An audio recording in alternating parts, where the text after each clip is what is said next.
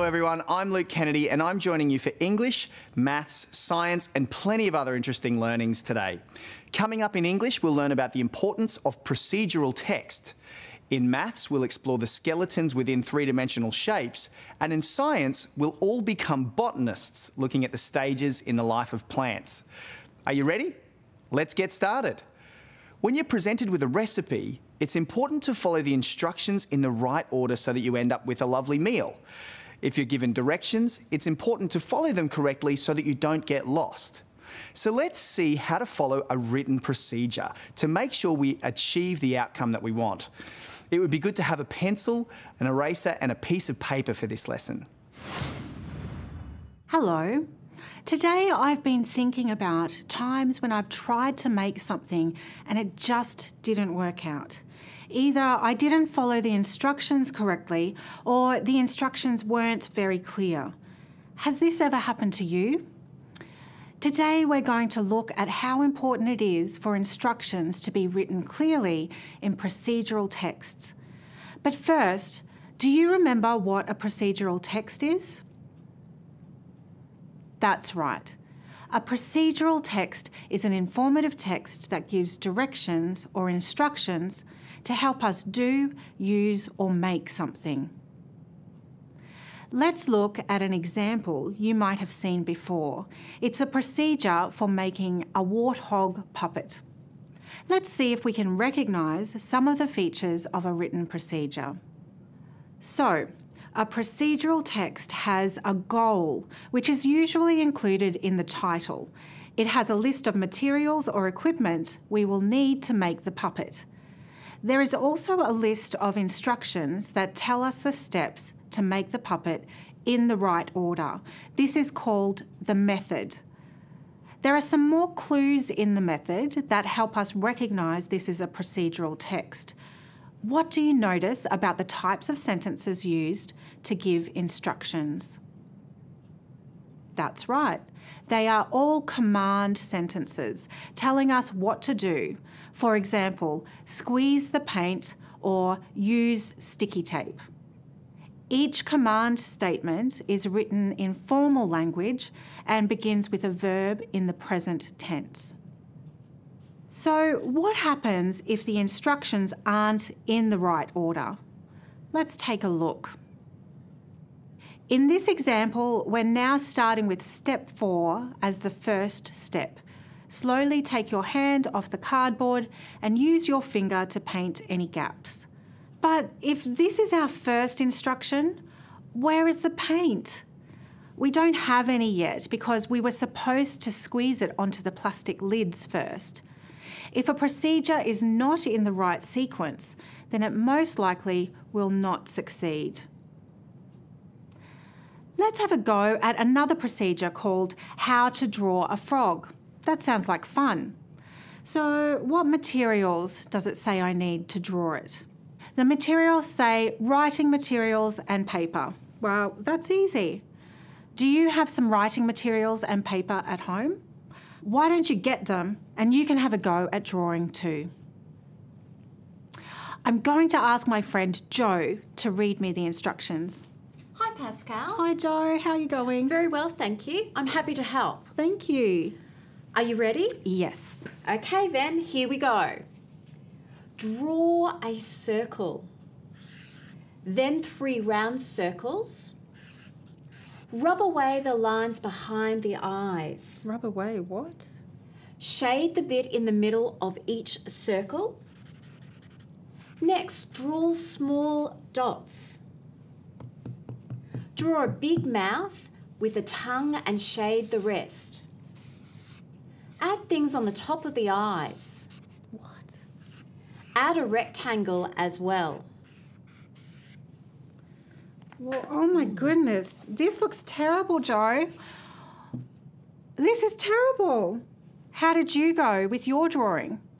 Well, what went wrong? I think the instructions weren't very clear, Pascal. I agree. They need to be more specific, don't they? Let's see if we can fix it. So the main thing I notice is that the nouns and the adjectives, which are the words that describe the nouns, are not clear enough. For starters, instead of writing materials, you're going to need a pencil and an eraser because they tell you to rub things out. I think we could improve these instructions by making sure that the nouns and the adjectives are the right words. We can also think of prepositional phrases like above the two circles or in the middle of the page to help us to know where on the page we should be drawing. So, for example, instead of draw a circle, it's actually more like an oval on its side, isn't it? And we need to say that it should be a large oval and that it should start in the middle of the page. How does this step look now? Much better. I think it also helps to have pictures too, don't you? Oh, that's a great idea, Jo. Okay, let's go. Great. Draw a large oval on its side in the middle of the page. Draw a rainbow-shaped curve inside the oval for the nose and a circle at each edge of the nose for the round eyes. Rub away the lines of the face that cross behind the eyes. Shade 2 dark ovals on the inside of the eyes and draw 2 small dots to make the eyes sparkle. Draw a big smile. Start with a shallow curve at the top and another lower, deeper curve at the bottom to make the mouth wide. Add a bump for the tongue and shade in the rest. Add eyelids next by drawing a curved line towards the top of each eye. Add 2 lines beneath the head of the side of the body and for the arms as well. Shade a small box under the chin for the head's shadow. There we have it, a much better drawing of a frog. Oh, it's so much better. How did you go with your drawing that time? Did the improvements to the procedure help you? Oh, thanks, Jo, for reading out those instructions for us. No worries, Pascal. That's a great drawing of a frog. I'm glad I could help.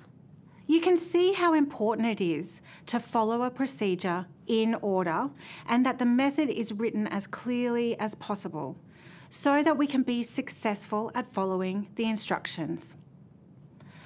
Do you know how to draw an animal? Perhaps you would like to create a procedure for drawing your favourite animal, a dog or a cat, or maybe even a panda.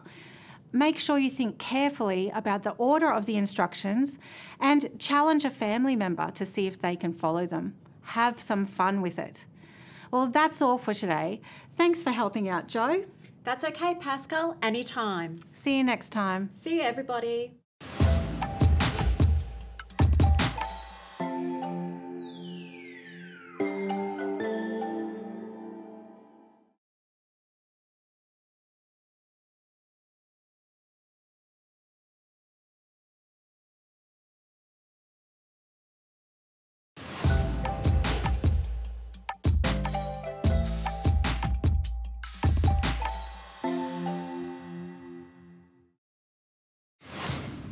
I hope that everyone out there has been looking after themselves lately, taking care to wash their hands and adopt healthy habits.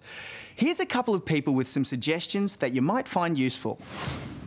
Hi, I'm Lauren. Hi, I'm Arthur, and I'm in grade 2. Today we're going to talk about how we can be healthy. Arthur, can you tell me different ways to be healthy? Brush your teeth, drink lots of water, keep active, and eat healthy fruits and vegetables. Fruits and vegetables, that's great ideas. Can you tell me what are your favourite fruits and vegetables? Mangoes and apples, and cucumber and carrot. Wow, that's great variety. If you had to choose a healthy snack, what would it be? Some biscuits, cucumber, and apple. Wow, they're great snacks. Now, why is it so important for us to eat these healthy fruits and vegetables? So we don't get sick and we don't lose any teeth. What else does it do for our bones and muscles and heart? It keeps them strong and healthy. That is correct. So it's so important for us to eat healthy fruits and vegetables. Thanks for joining us today, guys. We'll see you next time. Bye.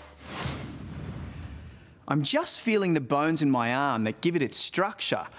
There's bones in my forearm, I have a joint at my wrist and there's another joint at my elbow. And of course, there's an entire skeleton that gives my body its shape. In mathematics today, Teresa is going to be talking not about a human skeleton, but about skeletal models of three-dimensional shapes. Hi again, I'm Teresa. Do you like my cool new lampshade? It's a 3D geometric object, but the faces are missing. The edges are represented by these rods, and the vertices are the corners where two or more rods are joined together. It would be really pretty if the faces were made from coloured glass. The light would make coloured patterns on the wall. This type of geometric shape is called a skeletal model because it shows a 3D object using only the edges and corners that give it structure, like a skeleton. We're going to make skeletal models of some familiar 3D objects today using straws and plasticine balls. Let's remind ourselves what a 3D object is. 3D stands for three-dimensional. A three-dimensional object has 3 dimensions: length, width and height. Let's make the skeletal model of this 3D object. Do you remember its name? It has 12 edges, 8 vertices, and all of its faces are squares. It's a cube. To make the skeleton or skeletal model of this cube, we'll need 12 straws for each of the edges and 8 plasticine balls for the vertices. So first we make 2 squares by sticking the straws into the plasticine balls. So I chose pink ones for these. Good fun choosing colours. And because it's a square, it has 4 sides and 4 vertices.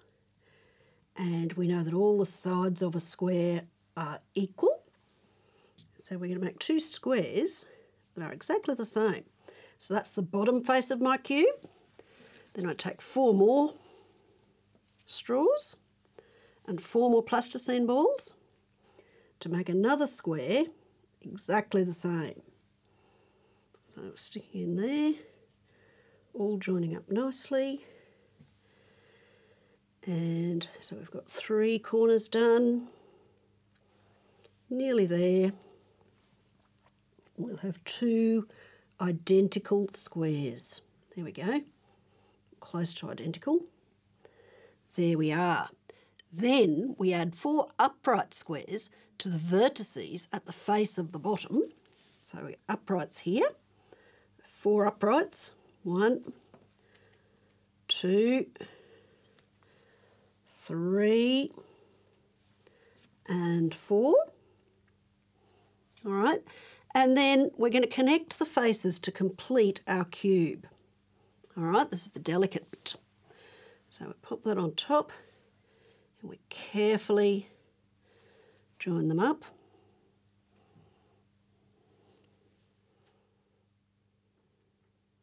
And there we have it.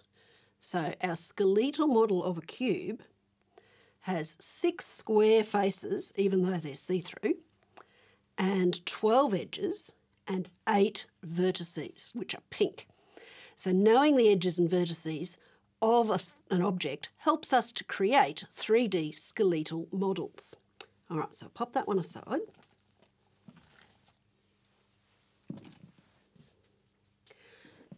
Do you remember what a rectangular prism looks like? Here's one. What would the skeleton look like? Well, it has 12 edges and it still has 8 vertices, like the cube, but the faces are rectangles instead of squares.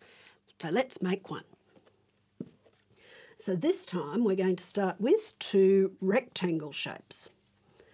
So I need my 4 straws again, but we've got 2 long and 2 short for each rectangle. So we've got blue plasticine balls this time. We'll join them up so we're going to have 4 vertices at the bottom, 4 at the top. So we're making 2 identical rectangles this time. So there's some things equal and some things are not. All right, here's our second rectangle. So much fun to do maths with Play-Doh. All right, here we go. More. All right, so now I've got 2 rectangles. Okay, to complete this rectangular prism, we're going to add 4 upright edges to the face of the bottom, the vertices of the face at the bottom, and connect the top face. So put in our uprights again. 1, 2, 3, and 4. All right, and now we're going to complete our rectangular prism by putting this other rectangular face up on top and connecting it very carefully. Just they wiggle around a little bit. And there we are. Okay, so here's the skeletal model of our rectangular prism. All right, so I'll pop that one aside. All right, here's our last object. It has 4 triangle faces, 1 square face, 8 edges and 5 vertices or corners. Do you remember what it is? It's a type of pyramid. Let's construct its skeletal model. So this time, I need 8 straws for the edges and 5 plasticine balls for the vertices. So this time I need to make 1 square for the base. I'll use my yellow. So we put our 4 sides together to make 1 square. So we're back to 4 equal sides again because we're talking about a square. And then when we've done that, it's going to look a little bit different because you'll see some diagonals this time. So then I put the final 4 straws in the vertices, but they're all going to lean in towards the centre to meet at a point to form the final vertex of the pyramid. So I've got them there, they're slanting in to reach up. We'll join them up together and I'm going to make the final vertex. Get back there.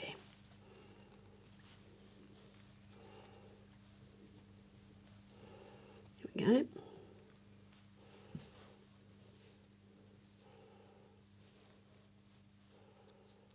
Okay, there we are. There's the top. We'll just fix that bit at the bottom. All right, there we go. So my pyramid is now represented as a skeletal model. So today we've learned how to make skeletal models of 3D objects. Once you've mastered making prisms, you might like to search for or experiment with some other geometric shapes to make.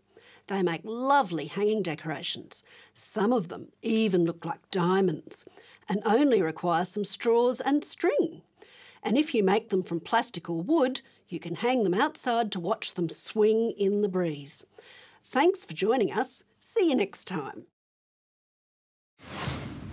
Making hanging decorations that will sway outside in the breeze, I think that sounds like a lovely project for this afternoon.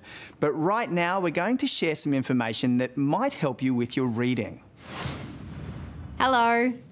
Have you read any new books lately? I'll give you some tips that might help whenever you are about to read a book or a text for the first time. Good readers use what they already know about a topic to help them when they are reading. This is called activating prior knowledge, or remembering what you already know about a topic. Do you know how to activate your prior knowledge? An easy way is to look at the front and the back cover of a book, or to look over the text and then ask yourself some questions based on what you see. You might ask yourself, what do I think this book or text is about?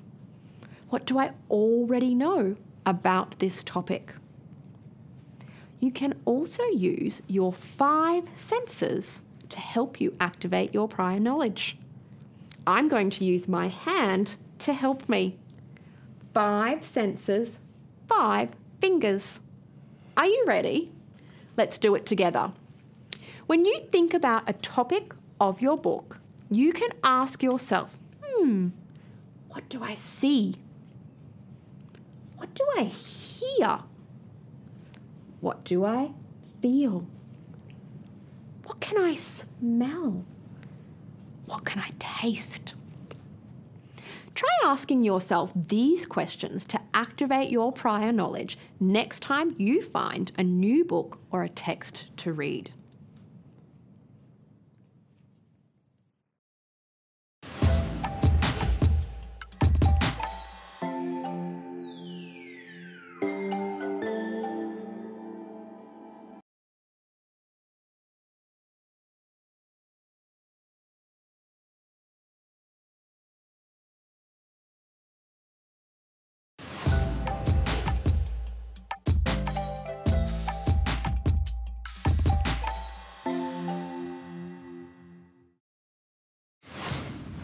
Do you enjoy getting your hands dirty digging in the garden?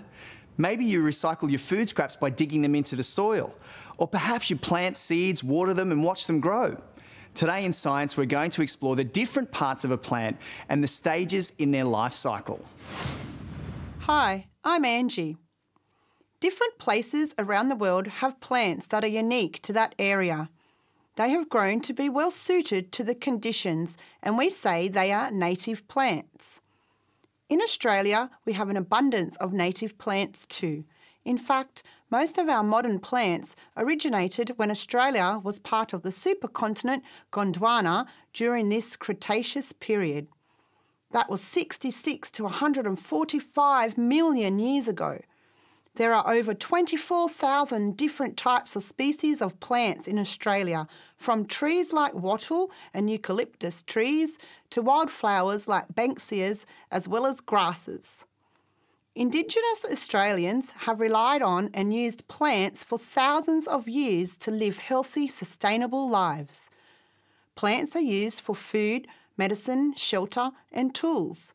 For example, Aboriginal peoples have a detailed knowledge of hundreds of plants, including where and when they grow, how to encourage their growth, and when and how to gather them. They also used fire as a land management tool to help plants thrive and produce plenty of bush food and medicine. Today we are going to work like botanists and explore the life cycle of plants. Let's start by exploring the features of plants. Scientists use the term structures to describe the features of plants. Here we can see that plants have roots, a stem and leaves. Some plants also have flowers and some have cones. Each part of the plant has an important role to help it survive and reproduce. The roots of plants are located below the soil. They help to anchor the plant and absorb water and nutrients from the soil to grow. Here are some roots that you can eat. The stem of plants is located above the ground and it helps the plant to stand upright and supports the leaves. It also carries water and nutrients collected by the roots to the leaves where they are used to help the plant to grow. Here are some stems that we can eat. So, how do plants transport water and nutrients from the soil up to leaves? Take a look at these two cabbage leaves. This one has been placed in water with some blue food colouring. Notice how the leaves have turned blue compared to this one? That's because it's used its channels to move the water from the bottom to the top. Now, these leaves on the plant are found on branches on the stem. They use the sunlight and air as well as the water and nutrients collected by the roots to help the plant to grow. You will notice that the leaves of plants are green. This is because they contain a chemical that is green. This chemical helps the plant to absorb the sun's light to make food to grow. Here are some leaves you can eat. Flowers can also have an important role in a plant's life cycle. They are the reproductive parts of plants. They come in different colours, shapes and sizes, and this helps to attract animals like birds and insects to help move the pollen from one flower to another.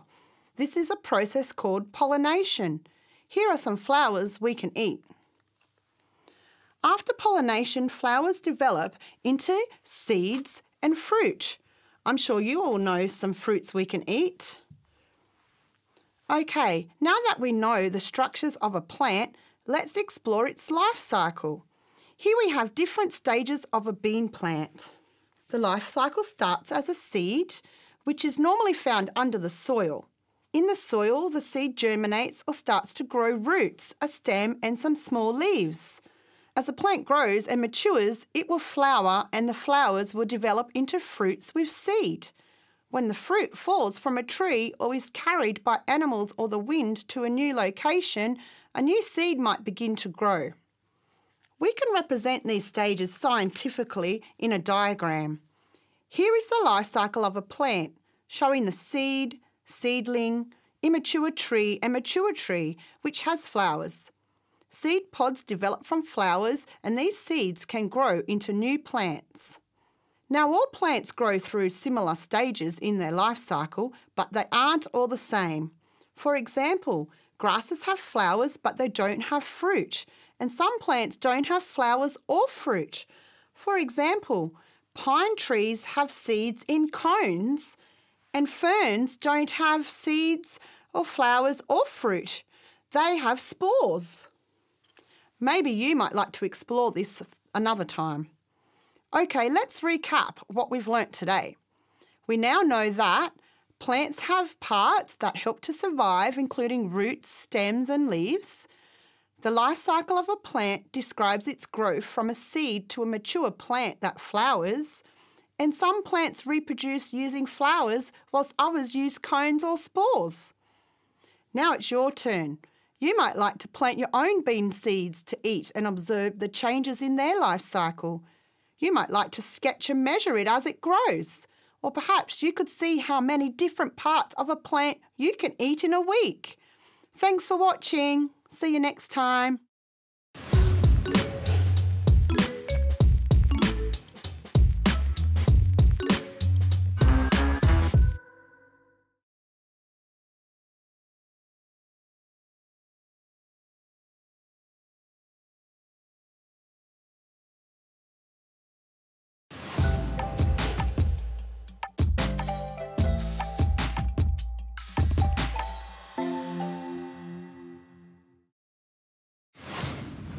Thank you for joining me for Learning at Home TV today. I'm heading off now, but I have a brain break for you first. Then Victoria will be here to join our upper primary students for their lessons. Bye-bye.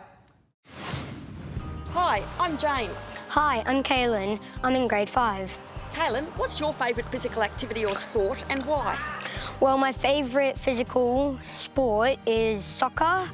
I like it because it's a good experience, it's a team effort and you're just having fun.